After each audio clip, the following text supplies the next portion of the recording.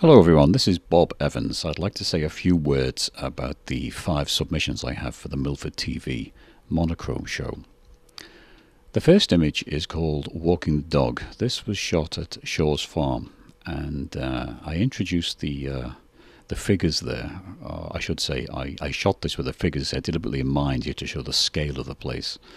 And it's a shot from the far end of Shaw's Farm, and I particularly like the lines of the clouds. And of course I darken the sky as it's a monochrome image. I reduce the blue to give this more contrast, and of course the figures and the dog give it some scale.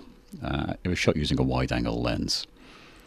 The second image was shot about 30 years ago in Liverpool, UK, and this was a film that I developed. It was actually shot on the film HP5 by Ilford, as I say, in 1991, and it's of a small street or a back alley called Sweeting Street, and I like the leading lines and also the filmy look to it. In other words, it's not a really stark, high contrast, high detail digital image.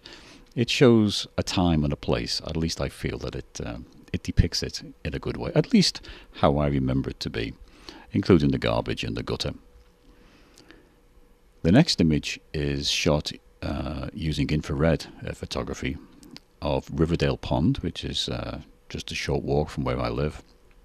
Here I wanted to show the clouds and the reflections in the lake and the trees. I just like the way that it conveys an image of sort of slightly unreal.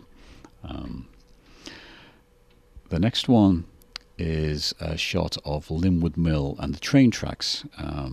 For those who don't know, Linwood Mill's towards the south end of Northbridge, and it was built in the 1800s, and it was water powered initially, and then it was steam powered. Actually, the water inlet or the head race is just to the right side of this image. And the train tracks are still there, but of course there's no trains on them anymore. But they used to run up Linwood Avenue and Main Street in Northbridge, or Whitensville, from the Providence and Worcester main line to service the Whiting Mills there. But it was a long time ago that they were covered up. It's just a small portion of them are exposed.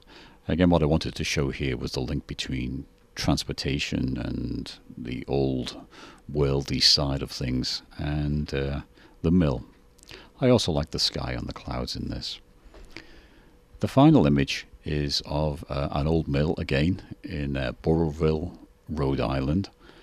Here it was a very long area, and again I used a wide-angle lens to show the extent of the mill.